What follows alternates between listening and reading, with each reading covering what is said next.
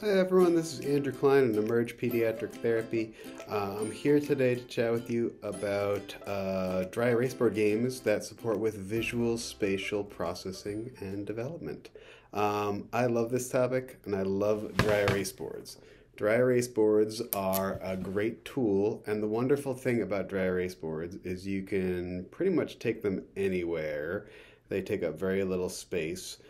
These really came in handy for me when I used to be traveling around New York City with a small backpack full of treatment supplies, and I never went anywhere without a dry erase board. They're also great for telehealth therapy. You can use them just about anytime, anywhere, and most families will have one accessible. And of course, you can use them in a clinic or a school.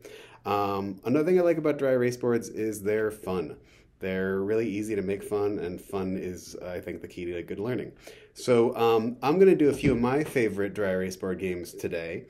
You're more than welcome to join in from home or wherever you're watching. So the first one we're going to do is a drawing game. So the game is simple.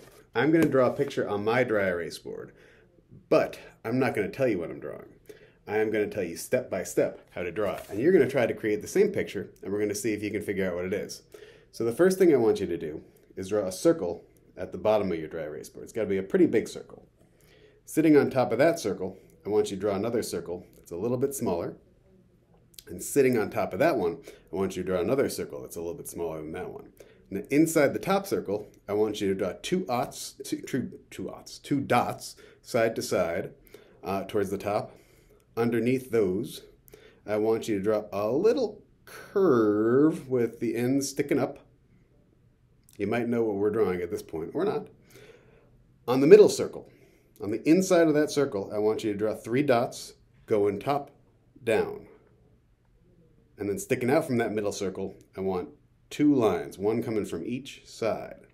So, what do you think we drew? Take a look at mine and see if it's the same. It was a snowman. Ta-da! So, great way to think about that visual spatial development, right? Thinking about directional stuff, big picture thinking, putting images that go with our words.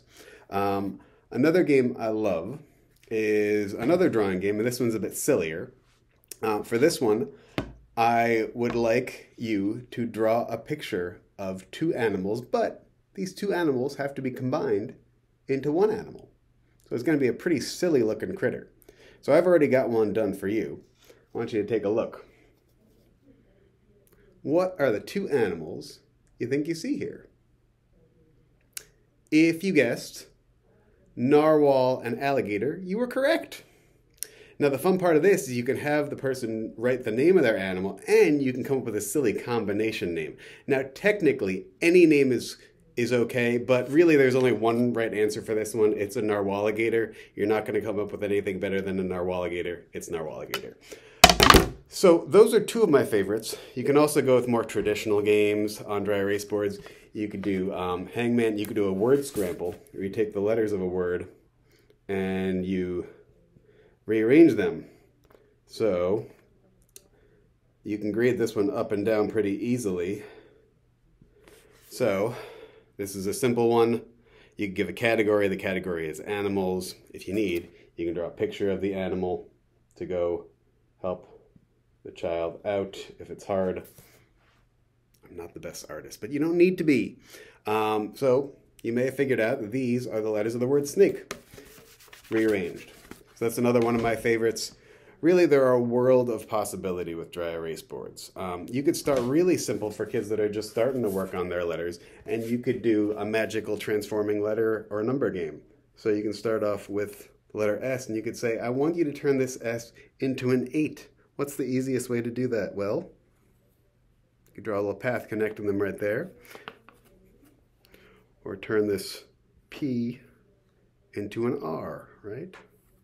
You can have the child give you a challenge too. Sometimes it's easier with some letters than others, but it's a really fun way to work on the visual spatial components of letter formation.